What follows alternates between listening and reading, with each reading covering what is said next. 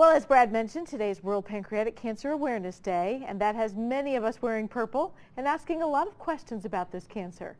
So we decided to ask the experts at TriHealth to tell us more about pancreatic cancer in today's Medical Edge.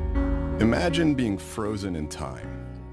What if your outlook stayed the same? Because the past was your present.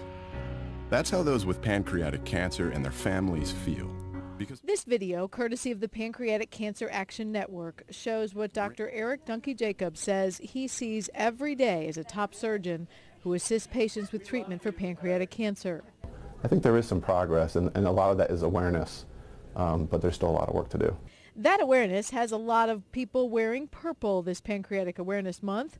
The goal is to wage hope that someday we will find a way to diagnose this cancer before it spreads to other parts of the body. There's a lot of studies that are going on right now and research that's going into trying to find some sort of a screening test to screen people for pancreas cancer.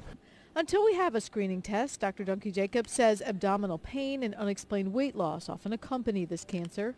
But he also reminds us that you are your own advocate. Know your body, and if something seems wrong, go in and tell your doctor.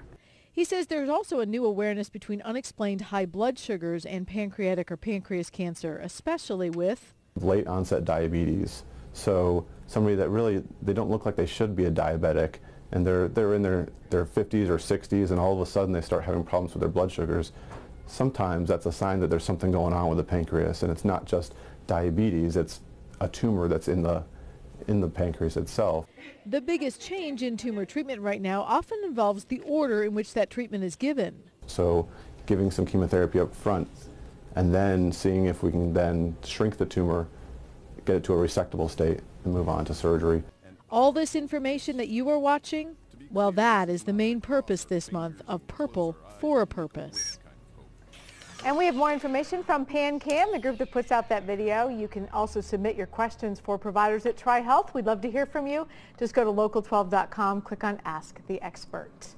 And Brad said to me while we're in tape, how do you know if you're having blood sugar problems? Yeah. Usually the first sign is increased thirst. Oh. You'll just be excessively thirsty. You start to lose weight and it's unexplained. Okay. And then quite often you have frequent urination. You're like, I go to the bathroom every 5 minutes, and that's not how I usually am. But it's a change in what you notice about your own health.